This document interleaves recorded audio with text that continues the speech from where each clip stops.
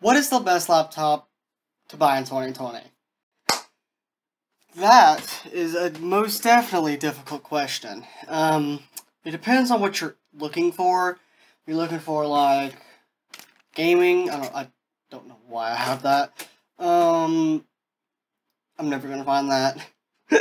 Anyway, it depends on what you're looking for. You're looking for office work, you're looking for gaming, but I'm just gonna do the all performance round pretty much. So it's, yeah, this video is awful already. The laptop industry is too high in prices. The cheapest, somewhat not even decent price for a laptop is as low as $399.99 US. No joke. Laptops are clearly overpriced nowadays. Looking at you, Walmart. Now, what are some other options? Well, that's where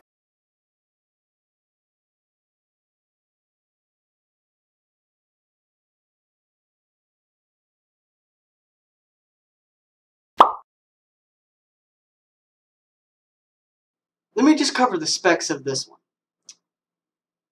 8 gigs or 16 gigs of DDR4 memory. 240 gig SSD or a 500 gig SSD. Still upgradable. A 10 gigabit Ethernet jack. Intel Core i3 or i5 7th or 8th gen. For under, guess what? 300 to 370. Wow. And this one is $400. This laptop right here, known as the Acer R13.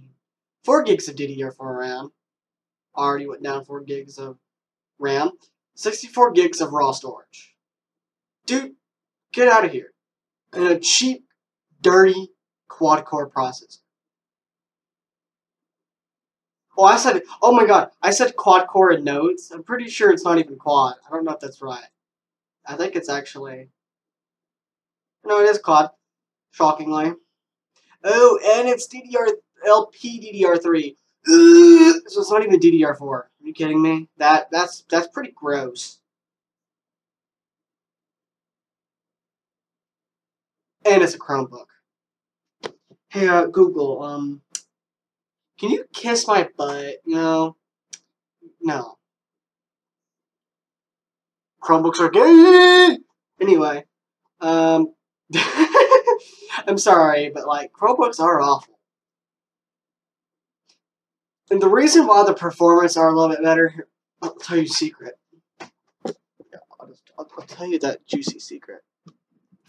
It's because they don't have screens. The money gets put into something else.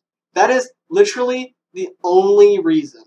Okay, it looks like I'm doing something inappropriate. I'm not. I'm doing the bouncy leg thing. I don't know why. But yeah, it's pretty ridiculous. Walmart, you're a disgrace.